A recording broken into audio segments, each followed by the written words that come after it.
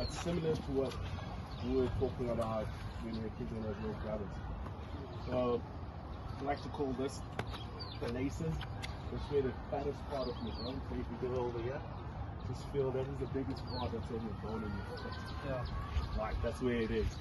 If you're gonna try and kick with your toes, you don't have much bone and anything density behind it.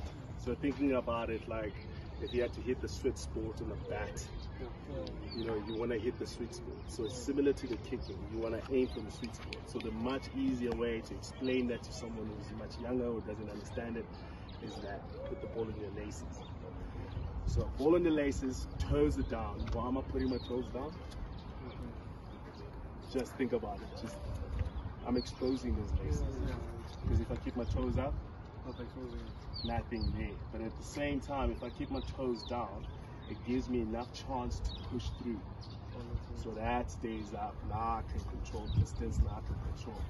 And it's all about letting my quad come through. So it's there, the quad is coming through, my toes are down. Now that exposes laces. Because a lot of people can kick a grabber on the run. If you think about the width of where you drop the ball, this is the width of where you drop the ball, because wherever I drop it, it's consistently going to go down to the same space. Tendency is that people, when they drop the ball, they want to chase it. I mean, look where I'm at. You know what I mean? At the width of where I'm going to kick it from, no matter who you are, that's the width I want, so that the ball can just drop down to my left. Okay, I kick with my left foot, so I'll push and favor a bit of my left foot, right? So now I'm going to anchor myself on my right, so I'm trying to be there.